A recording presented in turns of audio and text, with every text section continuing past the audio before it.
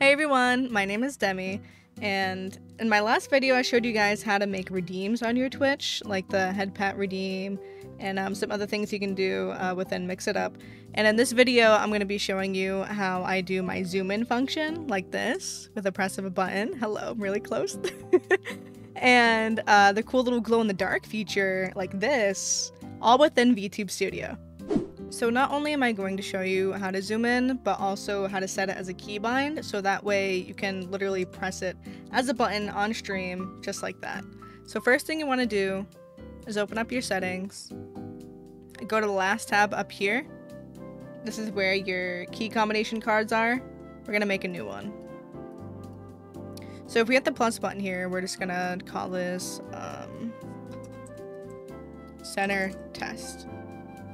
So before we create this, imagine where you want your model. So for this button specifically, do you want it really close up? Do you want it tucked away on the side? Do you want to put her in the center?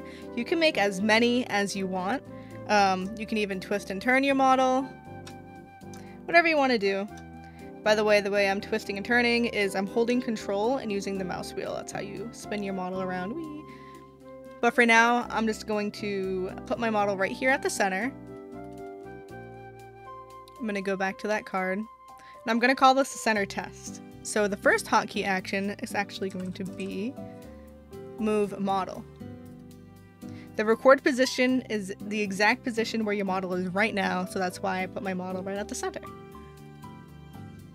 And right here is where you put your key combinations. So what I like to do is I like to use my numpad as my zoom functions. I do have a Stream Deck, but it's just a little bit quicker for me to press those buttons. I know, ironically, but so I'm gonna put that as numpad 8 because I have some other stuff already on my other numbers. That's a free one there. And that's it. So let's exit out of this. Let me move myself over here. So theoretically, if I press numpad 8, there I go. So you can make as many as you want. I have a zoom in one, and I also have one in the corner here for when I play games. Very useful. So now what I'm going to show you is something I discovered recently, which is the glow-in-the-dark feature in Vtube Studio, like this. This is really cool because what it does is you're going to find this in the camera settings. Scroll down a little bit. It's pretty far down here to where you see display lighting. So I'm going to go with you on how this works. So first, you have your display on or off, right? That's how you turn it on and off. I'm going to show you guys how to make a button where you just press it and it works. This is how many monitors I have, so I can have monitor 1, 2, 3, and so forth.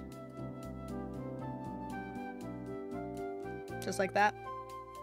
But what's really cool is you can set this to a specific game that you're playing. So let's say if I'm playing Demonologist, you know, a horror game, or Phasmophobia, and if you go into the light, your model will replicate the light in that game. Or if you go in the dark, your model's in the dark. So it's very cool for horror games. And so that's how you turn it on your model. And I'm going to include items here. So when I have something in my hands, or like my hat or my controller, it covers the same exact lighting that I have on now. But what I'm going to show you next is how I have my eyes glowing and the flowers and such. That's something a little bit different I'm going to show you right now. So to have specific items on your model glow rather than the rest, you're going to go to the third tab up here and you go to customize model. We are going to customize scene lighting for art meshes. So all of these pieces, all of these meshes are parts of my model. So my eyes, the flower, if you hover over them, it's easier to click on. Just let me zoom in real close here. So let's say this strand of hair. Nothing's labeled, I'm so sorry. So for that strand of hair, I can either turn it up all the way for it to match the shading of the darkness of my monitor, or I can turn it off technically and it will glow. So that's exactly what I did to my eyes here.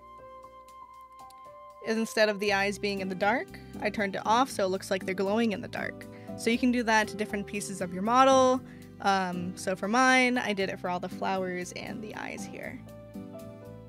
And to make this a quick little turning off and on option on your numpad or keybind, again, we're going to scroll down and make another card, or rather, I can show you guys my card here.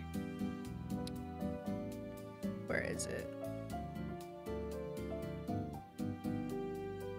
So I have two cards here. One is glow in the dark to turn it on. You're going to do hotkey action, screen overlay, and it automatically records what window you have. And I have that as numpad 5. And then I'm going to name this one glow in the dark off. Again, screen overlay and screen off would be your record settings. And that's my numpad 6. So that way when I'm playing a game, I can just press a button and it automatically does it for me. Just like that. And that is everything I want to show you guys today. Actually, there's this little button up here. A lot of my friends don't know about this.